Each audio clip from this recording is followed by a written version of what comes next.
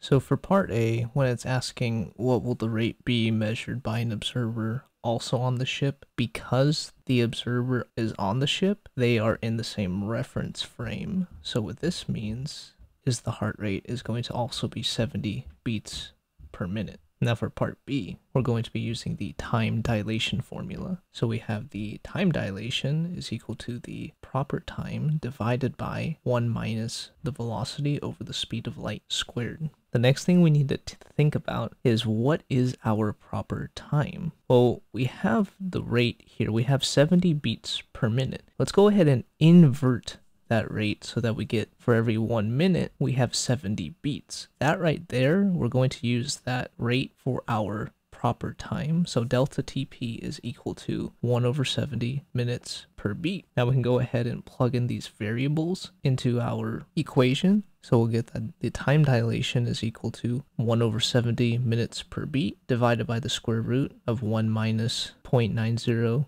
times the speed of light divided by the speed of light squared. So when we simplify that, notice that you can cancel out the speed of light constant, and then when you go ahead and find the numerical value, you'll get 0.03277 minutes per beat. Now the question is asking what will the rate be, so we need it in beats per minute. What we're going to do is we'll invert this delta t value. So we'll get 1 divided by 0.03277, and that gives us the answer of 30.5 beats per minute.